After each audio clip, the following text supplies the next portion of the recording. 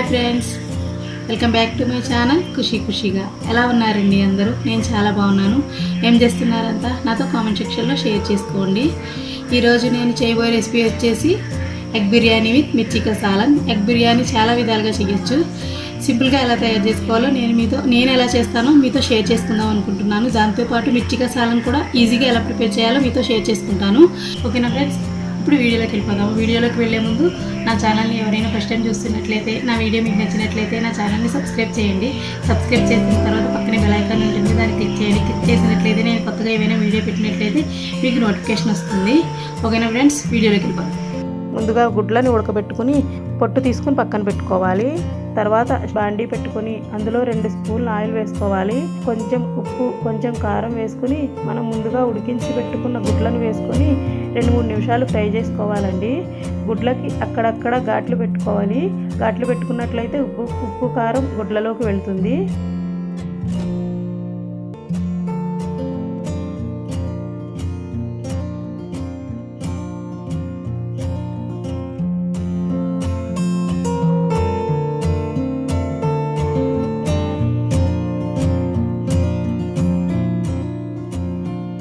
కొంచెం 2-3 నిమిషాలు ఫ్రై అయిన తర్వాత వాటిని తీసుకొని పక్కన పెట్టుకోవాలండి.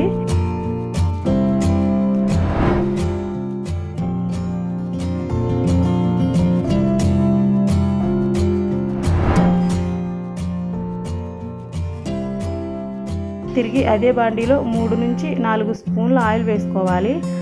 ఆయిల్ కొంచెం వేడయిన తర్వాత దాంట్లో మనం గరం మసాలా దినుసులు యాడ్ చేసుకోవాలి.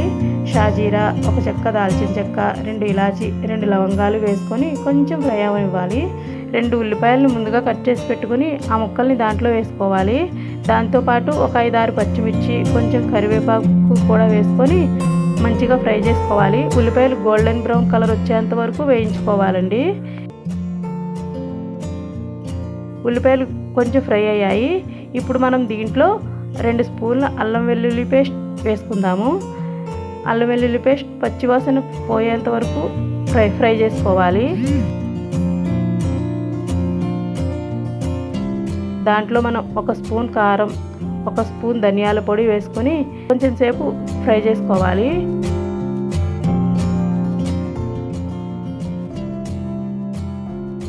దాంట్లో మనం ముందుగా కట్ చేసి పెట్టుకున్న 2 టమాటాల ముక్కల్ని వేసుకోవాలి. అవి కొంచెం మగ్గనివ్వాలండి. టమాటాలకి మసాలా అంతా పట్టేంత వరకు కొంచెం వేగనివ్వాలి. నేను 2 గ్లాసులు రైస్ తీసుకున్నాను. మీరు కావాలంటే బాస్మతి రైస్ కూడా తీసుకోవచ్చు. నేను నార్మల్ రైసే తీసుకున్నాను. ముందుగా వాటిని 20 నిమిషాల ముందు కడిగేసి 2-3 సార్లు కడిగి కొంచెం వాటర్ పోసి నానబెట్టాలి. అలా నానబెట్టిన బియ్యాన్ని దీంట్లో యాడ్ చేస్తున్నాను. బియ్యాన్ని మసాలాలో యాడ్ చేసిన తర్వాత కొంచెం ఒక 2 నిమిషాలు అలా ఫ్రై అవ్వనివ్వాలి.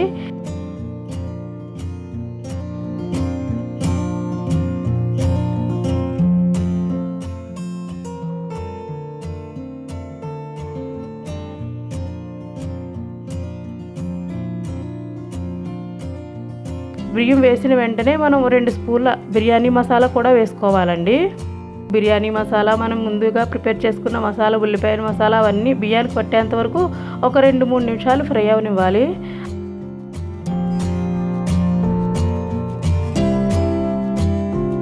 గ్లాస్కి 2 గ్లాసులు చొప్పున, అంటే 4 గ్లాసులు వాటర్ వేయాలి. 2 గ్లాసుల రైస్కి 4 గ్లాసులు వేయాలి కాబట్టి నేను 3.5 గ్లాసులు యాడ్ చేస్తున్నాను.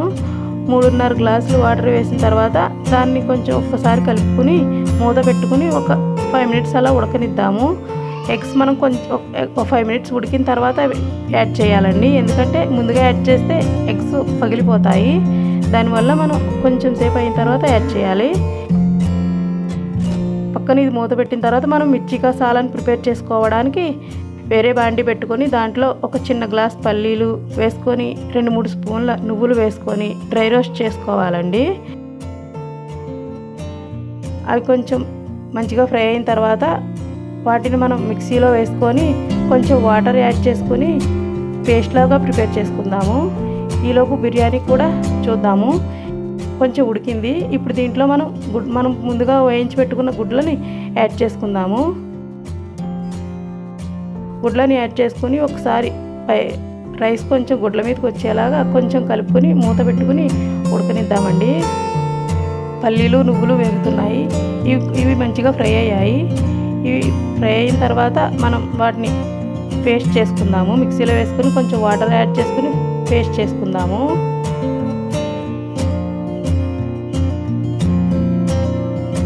ఎగ్ బిర్యానీ రెడీ అయ్యిందండి.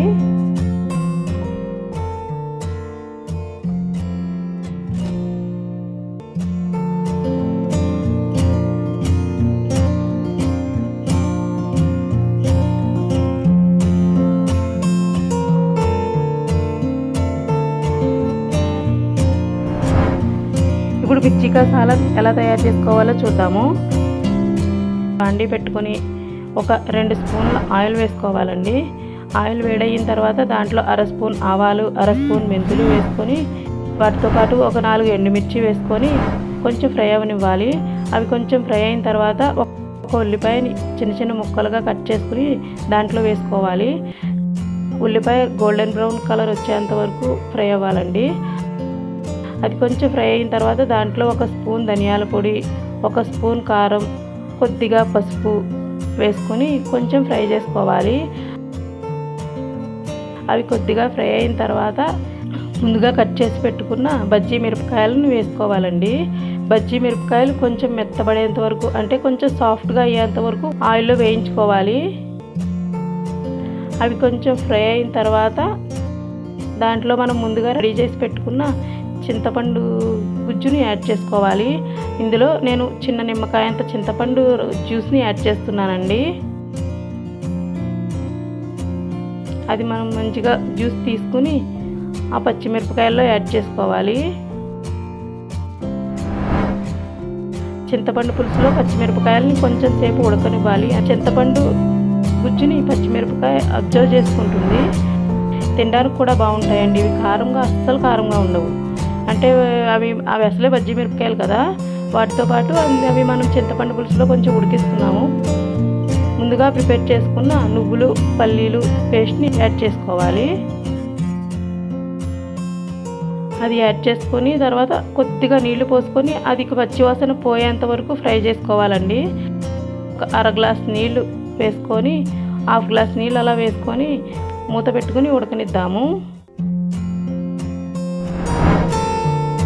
5 మినిట్స్ తర్వాత మిర్చి కా సాలన్ ఇలా రెడీ అయ్యింది. క్రీమీగా ఉండింది కదా. వెజ్ బిర్యానీ, ఎగ్ బిర్యానీ ఇట్లాంటి వాటికి పర్ఫెక్ట్ కాంబినేషన్ అండి. ఇందులో కొద్దిగా గరం మసాలా వేసుకుందాము. ఒకసారి బాగా కలుపుకోవాలి. కొంచెం కొత్తిమీర, పుదీనా యాడ్ చేసుకుందాము. ఇటుపక్క ఎగ్ బిర్యానీ కూడా రెడీ అయ్యింది. రెండింటిని సర్వ్ చేసుకుందాము. ఎగ్ బిర్యానీ అండ్ మిర్చి కా సాలన్ రెడీ అయిపోయింది. వేడివేడిగా ఎగ్ బిర్యానీ ఇంకా మిర్చి కా సాలన్ చాలా బేసిక్ రెసిపీస్ అండి. టేస్ట్ చాలా బాగుంటాయి. ఒకసారి మీరు కూడా ట్రై చేయండి. నా ఛానల్ని సబ్స్క్రైబ్ చేయండి. Thank you for watching.